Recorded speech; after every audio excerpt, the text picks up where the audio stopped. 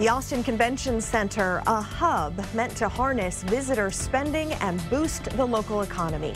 But industry leaders say they're actually missing out on a lot of money because the center is too small. The Austin Convention and Visitors Bureau says last year alone, 130 groups said no to holding their events in Austin because of a lack of room or availability at the center. It meant the city lost out on a $481 million economic impact. And that is why those leaders are pushing for an expansion.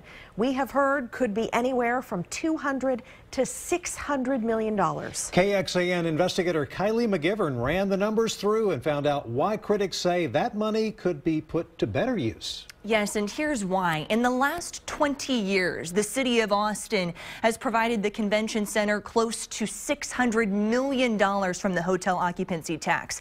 That's the tax the city gets when visitors stay at hotels here. The bulk of it, about 85%, goes to the convention center. But we discovered a mere 2% of visitors are actually coming to Austin for the events the center holds. So here's a water distribution system.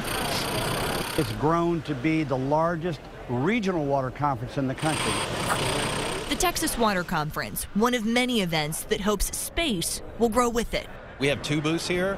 We would take 4 if we could get them. Yeah, people will come. It's a draw, you know, and people love coming to Austin. It's a destination city. We do demos as well. But critics ask, does the push for a major convention center expansion hold water? Its leaders think so. We have had 7 consecutive years of growth.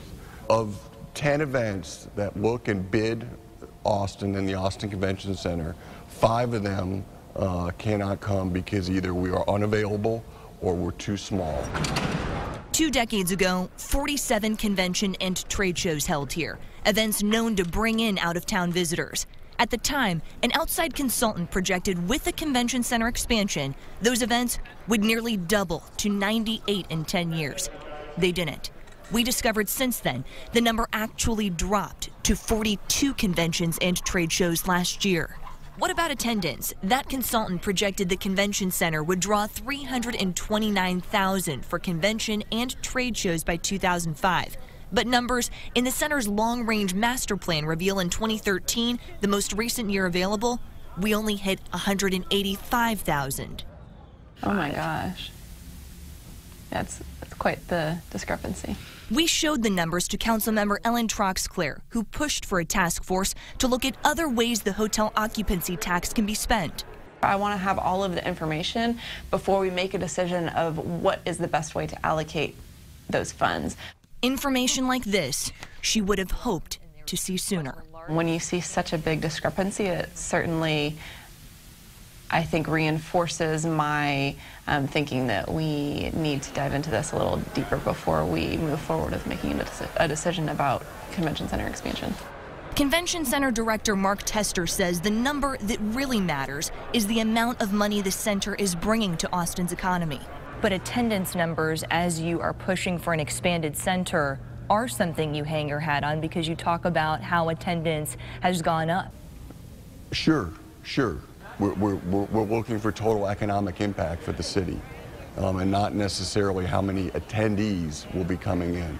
All we're saying now is let's hold the city, the folks who made that decision, accountable for how it's doing. Haywood Sanders is a professor at the University of Texas, San Antonio, and author of Convention Center Follies. He's studied industry trends and convention center projections across the country, including Austin. For me, this is far from astonishing. I've seen this happen over and over and over again. Referencing data from the Center for Exhibition Industry Research, he says the nationwide number of events has stayed about the same for the last 2 decades, and yet convention centers continue to expand.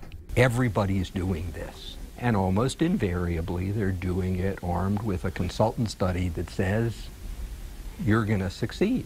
What is it that leads you to think that somehow, against all of these other market trends, against all of this competition, you're going to be the place that's going to succeed and reach those consultant forecasts? The demand is there. The hotel community is there. The airport is there. All the other amenities are there.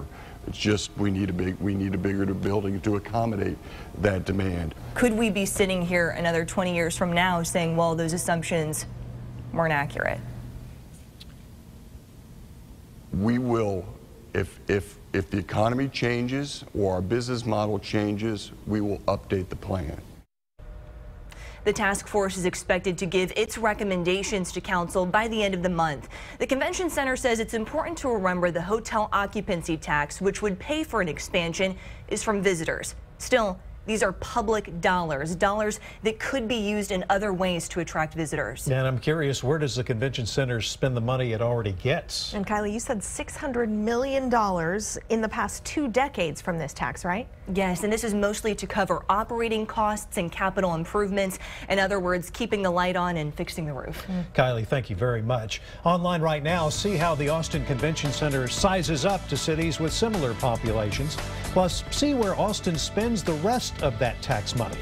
It's all in this story in the investigative section of KXAN.com.